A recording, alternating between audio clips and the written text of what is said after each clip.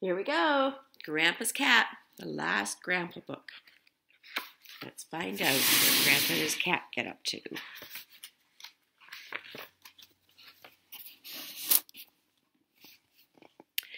Grandpa came into the bedroom. "The cat's gone," he said.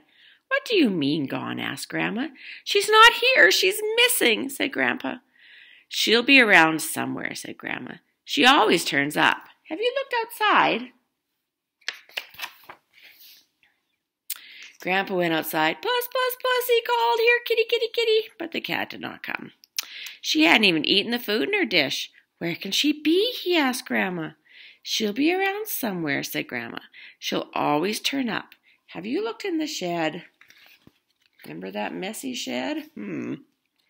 Grandpa opened the shed. "Puss, puss, puss," he called. "Here, kitty, kitty, kitty." But the cat did not come. He looked under the bench. He looked high up on the shelves. "She's not there," he said to Grandma. "She'll be around somewhere," said Grandma. "She always turns up. Have you looked in the garage?" Grandpa looked in the garage. "Puss, puss, puss," he called. "Here, kitty, kitty, kitty." But the cat did not come.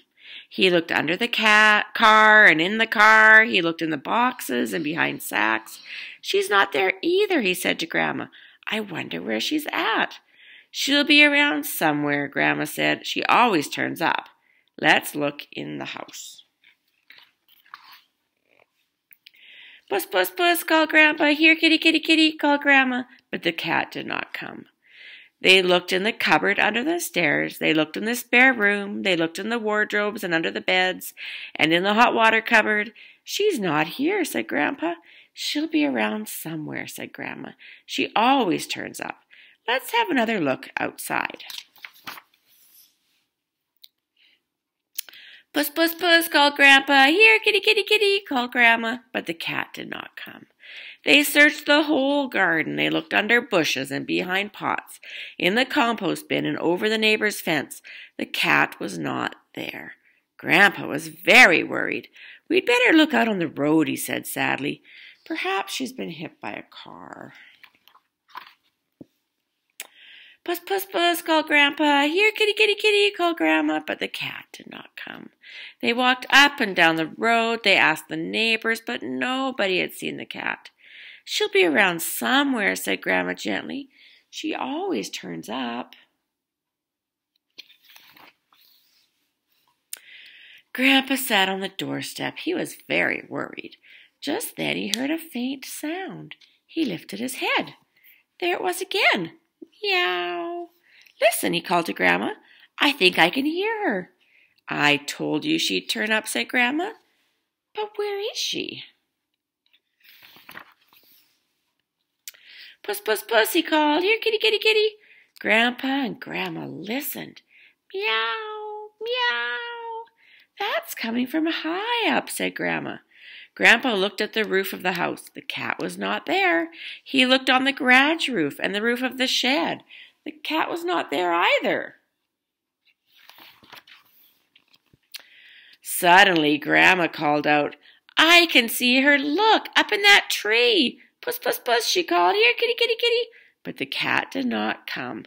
"Meow, meow." "She can't get down," said Grandpa. "Well, you're not going up there," said Grandma. "But she's stuck," said Grandpa. "She got herself up there," Grandma replied, "and she'll get herself down." Grandpa stood under the tree and called the cat. "Puss, puss, puss, here, kitty, kitty, kitty." But the cat did not come. It sat in the tree and meowed at him. "I'm going to call the fire brigade," he said. "They get cats down from the tree."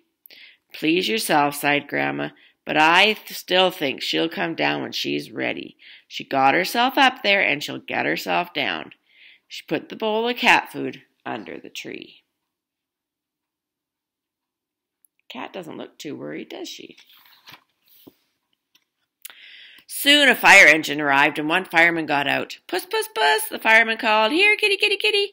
But she still did not come. "All right, up we go," said the fireman. The driver backed that engine nearer the tree and put up the tall ladder. The fireman began to climb. The children are even watching. Out of sight on the other side of the tree, the cat began to climb down. Up, up, up went the fireman. Down, down, down crept the cat. The fireman reached the top of the ladder. "Where's the cat?" he called. "She's on her way down, I think," Grandpa called back. "Cats," grumbled the fireman, and he began to climb down the ladder. Slowly and carefully, Grandpa's cat climbed down from branch to branch. The cat and the fireman reached the bottom at the same time. "Sorry about that," Grandpa said, embarrassed. The fireman grinned. "That's okay," he said, and got back into the fire engine. "Meow," said the cat, and she began to eat.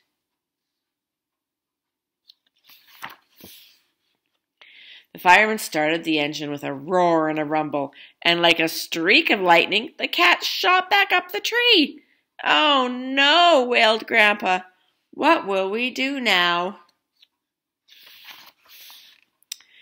"Absolutely nothing," laughed Grandma. "She got herself up there, and she'll get herself back down." Have you ever had a cat go missing or get stuck in a tree? If you have, maybe you could tell me your story. You could type it out in the comments, and then I can read your stories about your cat that went missing or got stuck up in a tree. All right, talk to you later. Bye.